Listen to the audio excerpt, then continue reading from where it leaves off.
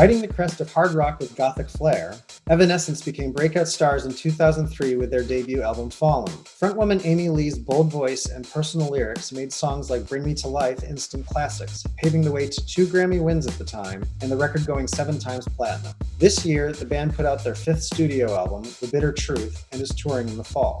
I'm Corey Groh, senior writer for Rolling Stone.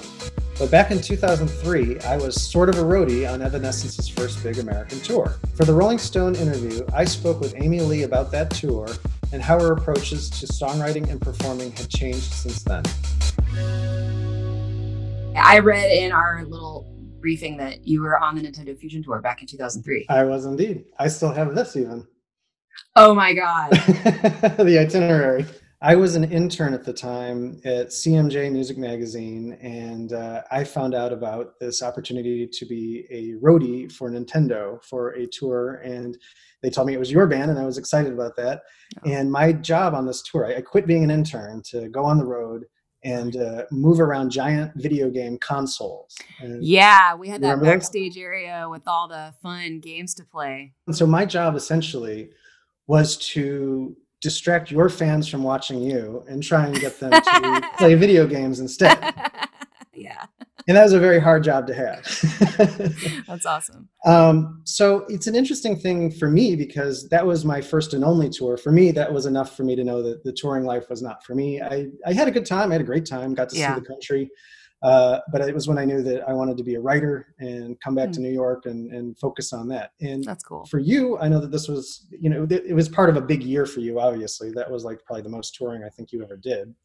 And I was a part of that. Maybe. But it was a kind of a launching pad almost for you too. I know it wasn't the thing, but it was part of that. So it's an interesting thing. So I mean, maybe just to begin with, for me, I'm curious, just what are your most vivid memories of that Nintendo Fusion tour? Oh my God. Well, that's the very first year we were touring. We had just had our album come out that spring and hit the road like right before the album came out. And it was one of those things where over the course of that year, our show sizes went from like clubs to big outdoor arenas. And that tour was one of our first tours ever. So, we were just all a bunch of kids, and all the bands that we were on tour with on that tour, we were all friends. We all became friends. We all really hung out together like almost every night. Everybody was partying.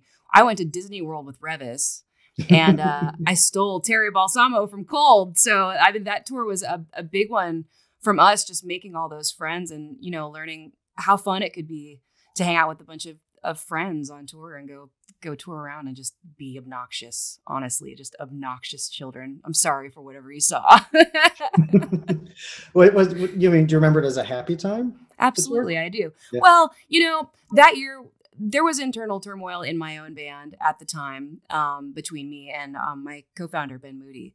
So that time was this big contrast in my life where things were amazing on one level and things were really difficult on another level. It was really a big time where I was away from my family in that 3-year period, like kind of working up to that. And my brother was sick at home. He had just been diagnosed with severe epilepsy, and they were trying to figure out, how to help him. And he was having brain surgery at 8 years old and stuff like that. So there was a lot of drama in my life. But at the same time, being with friends and being on a summer tour and being able to play music for these big audiences and make music and realize, wow, this could be my real career. Like I could be a musician for my life, for my work, was so cool. So I do mostly remember it as a happy time. Yeah, I do. But, it's like anything in life. It's a little more complicated than that. Yeah, of course. How did you feel about just going right to being the headliner, like immediately with your first tour there? Yeah, it was like what I was saying. It was everything was moving really fast that year. A lot of big changes in life, and that can be stressful. But at the same time, you kind of just gotta ride it. You gotta ride that wave. That's the dream. That's what you want to happen. So it was wonderful, but there's an element of it, just fake it till you make it, like go out there and act like you own it and like make them believe it. And then it comes true. Something that struck me about that tour was, I remember seeing you, and you had a personal assistant who was a woman, and there were no other women the whole tour. She's my best friend. Her name's Beth Wilson, and I've played all but 3 shows in my entire time since she's been out with us, since right before that tour without her. She is such a part of this band. She takes care of all of us. She does my hair and makeup. But we met back in Little Rock. She did my hair then, and I went on tour. I remember it was me and only guys at first. And it's not just about that, you know, like I can hang with guys. I've always had a lot of guy friends. But it was just kind of a lonely thing for me for a few reasons. And I remember calling her and being like, hey, they're telling me we're doing well and I could afford to like have a makeup artist or something. Like, do you want to like come on tour and we'll just do this together? And we have had so many amazing adventures together. She is just one of my favorite people in my life. Yeah. And I mean, I could see that just backstage, like, you know, like in the catering rooms and stuff like that. You obviously had you had your friend there with you. You had, you weren't alone in all of that. And I mean, it was for me, just even as a guy on the tour, it was a strange thing, just being on a pirate ship with a bunch of guys, you know, and these 2 weird chicks that apparently like hanging out with them. What's wrong with us? Yeah, I know. No, but yeah, I mean, was that a hard adjustment? It sounds like it was a hard adjustment, that you were just kind of like, okay, I need somebody with me. Yeah, it was. It's changed over the years. You know, again, like it's not just about boys and bands. It's the whole scene. It's everybody backstage too. And all the managers, all the label people. It was just me and a bunch of guys like telling me what to do. Because I was, you know, it's not just about being a woman. That's such a hot topic right now, and I'm trying to kind of move the subject along, because making it a bigger issue, I think at some point isn't helping. It's making it worse. But I honestly, a lot of it has to do with, you're a baby band. You know, you're coming out for the first time. You're just starting out. You need our help. You need us older, experienced men of the industry to tell you what to do, tell you how this works, to show you what you're supposed to be doing right now. And to some degree, like, you do need to listen and learn. But on the other hand, like, there was a lot of like, this is people manipulating me. Sometimes you have to learn how to discern, like, this is just somebody telling me what they want me to do because it's good for them, because it's better for the money, because of whatever. And I need to know when I can make that call for myself and say no to things. And learning more and more, like, when to say no was something that was really a big part of my growth, and good for the band, and good for our future trajectory. But yeah, it gets lonely. I definitely a pirate ship. Yes, that is a great way to describe it. If you can find a women's bathroom on a tour like that, it's a wonderful blessing, because there's been like nobody in there. You're lucky if there's any toilet paper in there, because nobody's ever been in there. But really, honestly, like I have seen that element change dramatically over those last 18 years. There's so many more women on the scene. I think there's an awareness there, and not just on stage, but behind the scenes, engineers and tour managers. And we've just been moving forward in that realm, which makes me feel really empowered and proud. I think it's awesome. The more of us there are, the more of us there will be, and change is real, and it's good, and it's healthy. Inclusivity in general is where we need to be headed. And we are. Absolutely. I was wondering what you think of Fallen now, since that was this first thing for you. Like how how does that style sound to you now, that album? You know, do you still approach songs in the same way? Do you go back to that? Like, what do you think of that record now? I still love it. It's still a big part of me. Like we're always going to play those songs. Like they're precious in our relationship with our fans, and to me, just as a part of my history and the history of the band. It's part of our roots. It's important. I certainly don't hate it. I still love it. But I kind of hear it, and I hear that it's a little bit simple. Like, it's a little bit like we're writing, learning how to write, and sticking to a lot of basic rules of, like, I don't know, trying to make a hit. Like, just knowing what you heard on the radio and going, yeah, that's where the bridge goes, and here's where this happens, and kind of just following the rules a little bit more than we have ever since. Because that's what it needed to be. It was that first album, trying to make it get everybody's attention, have as many, singles as possible, and do what the label man wants to some degree. So that after that, it was like, cool, I'm going to do whatever I want now. And the Open Door was a big moment to take those other steps and do the things that other people didn't love, and it didn't matter because it was mine and we earned the right to do what we were going to do. So it's fun to break the rules. It's also good to know like the basic rules of music and structure. I hear even in my own voice, making safe choices, with like less vibrato, less little flirtations within the melodies and things, because I really was just trying to sing. I really was just like learning how to do what I do and just sing it strong and don't mess up. I've grown out of having to think so hard about don't mess up to where I can now think about what I want to do, not what I want to not do.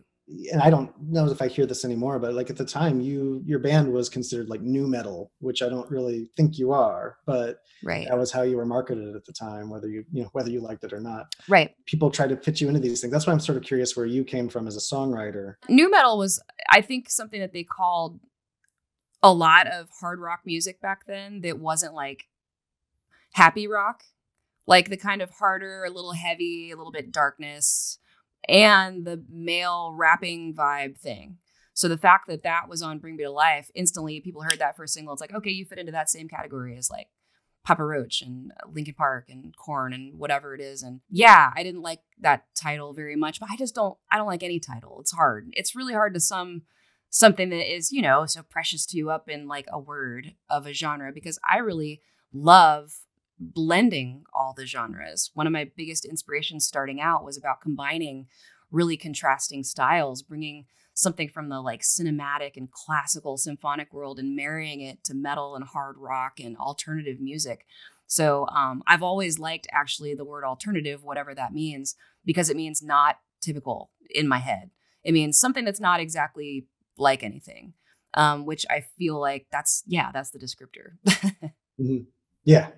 And you and I are, I think, pretty close to the same age. So we grew up with all those same touchstones too of what alternative music is. You know what I mean? Yeah.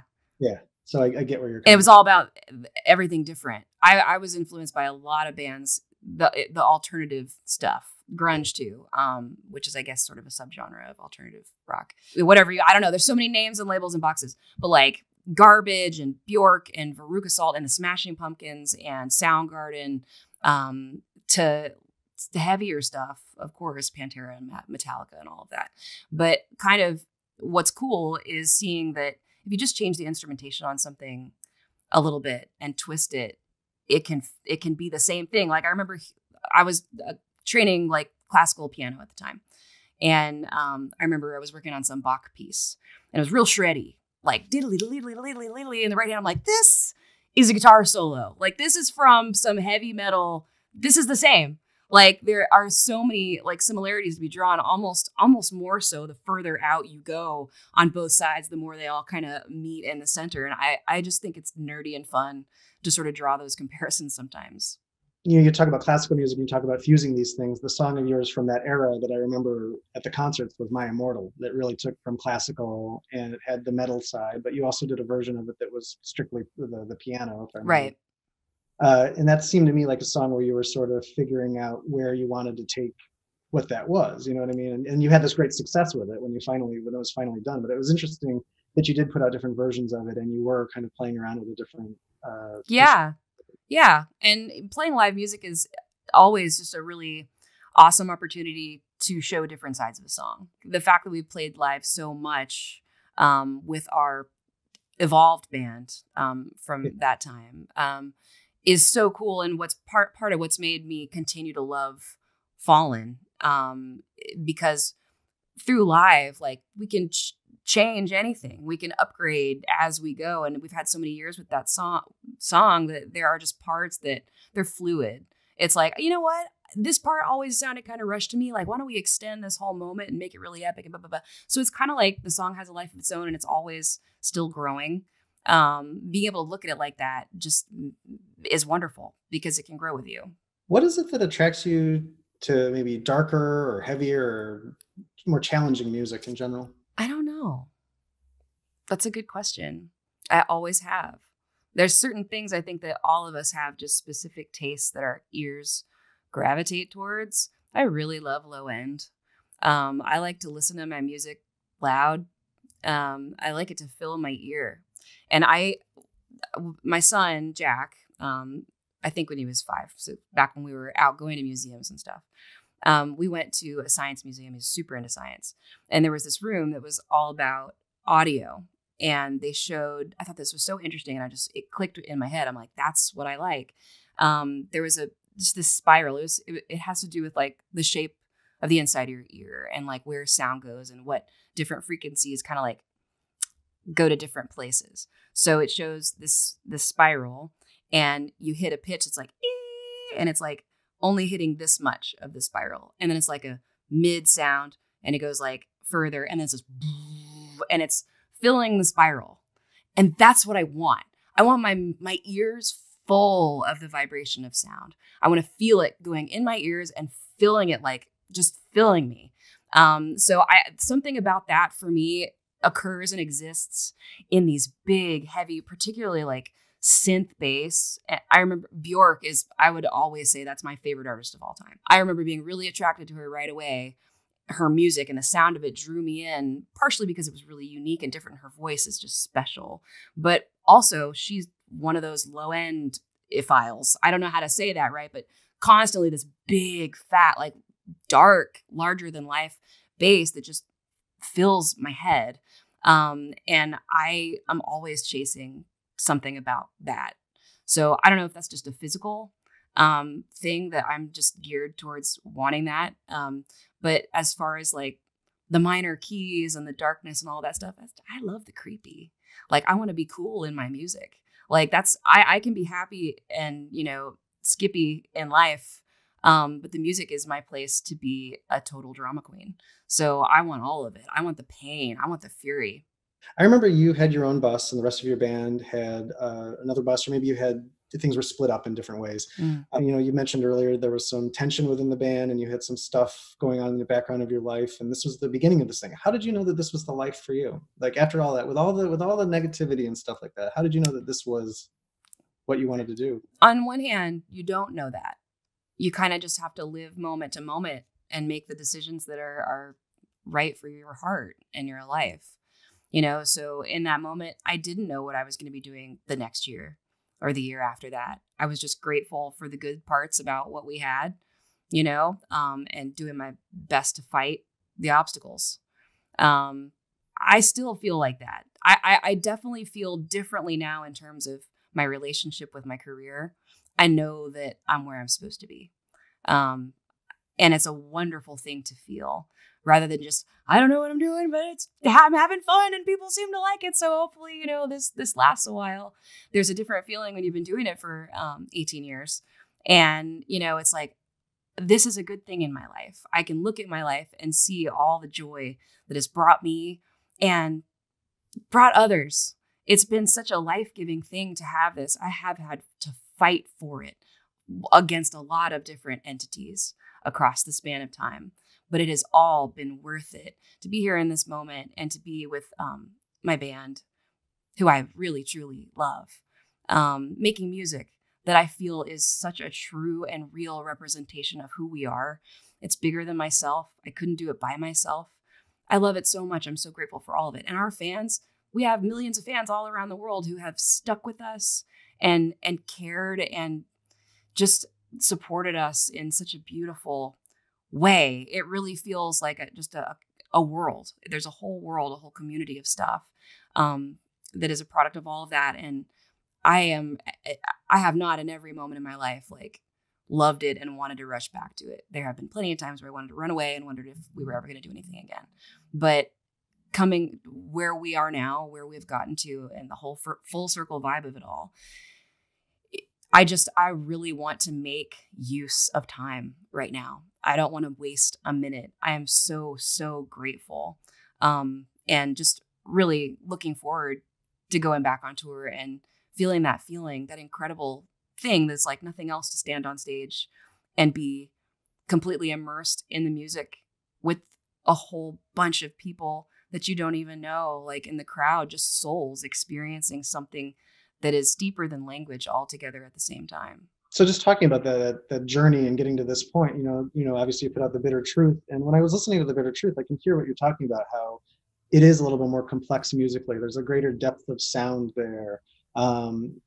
that's obviously maturing as a songwriter, maturing as an artist, maturing as a musician. How did making a record like that differ from something like Fallen, or like, obviously, there's many albums in between that too. Like, how did and this is also, I think, your first album of new music in maybe 10 years. It So is. how, Yeah. how did you take all of this that this coming up to this point? How did that go into The Bitter Truth? A lot of it is perspective and experience, and a lot of it is the situation that we're in on a business level. We are surrounded by people that fully support us and care and are fans of the band, and that's not the way it's always been.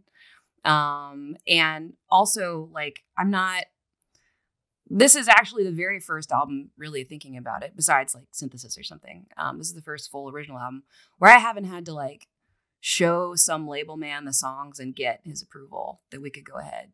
Like, I don't have to do that anymore.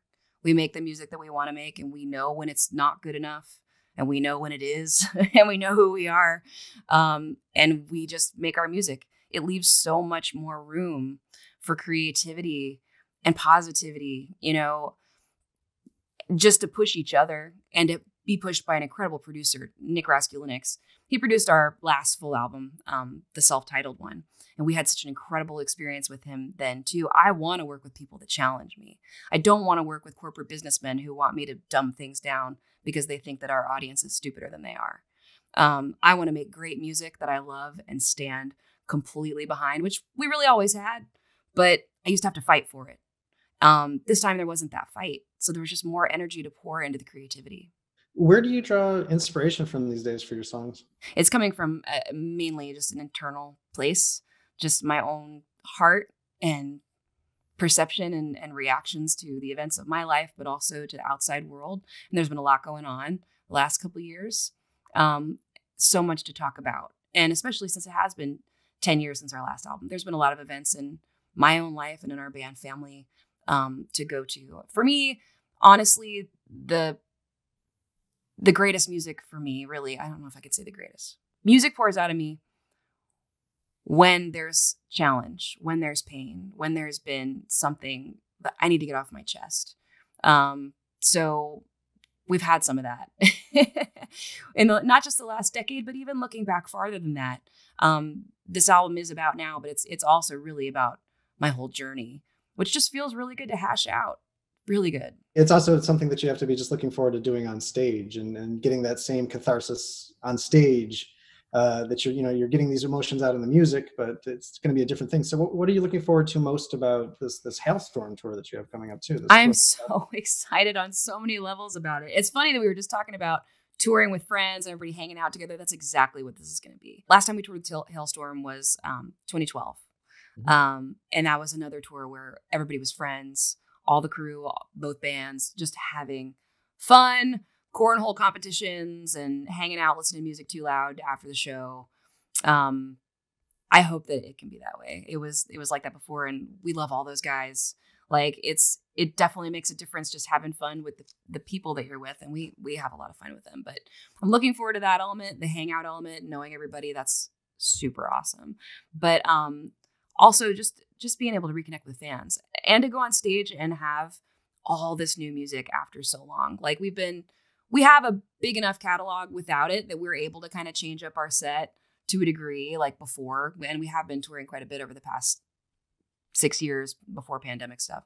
But now there's so much new music that we want to play. I feel like there's going to be a little bit of a challenge with the set, like about choices, because you got to throw some of the familiar territory back in. You got to play Bring Me to Life. We got to sprinkle in some hits, but we're just dying to play the whole new record so bad. I don't think this is the right tour for it, but at some point I want to just like do a show that's just the full album start to finish. There's obviously a lot that you're hopeful for. You have this tour coming up, you have the new record out, but what else is giving you hope for the rest of this year? Oh, my son just brings me a lot of happiness. Truly is the greatest thing I've ever been a part of creating in the world. I'm excited to go back on the road. He's excited to go back on the road. It's going to be trickier now than it used to be because, he'll be a first grader. So we'll have to kind of juggle like when he can come and when it's better for him not to. And that's going to be hard. But when he can, he asks about it all the time. Like, we've been working on this live stream and practicing and stuff. So he sees, glimpses of us doing our thing. And he's like, when do we go on tour? Because every time we've gotten together to do a rehearsal like this, it's always followed by, cool, then you get on the bus. And this time, not happening. So that's actually really depressing.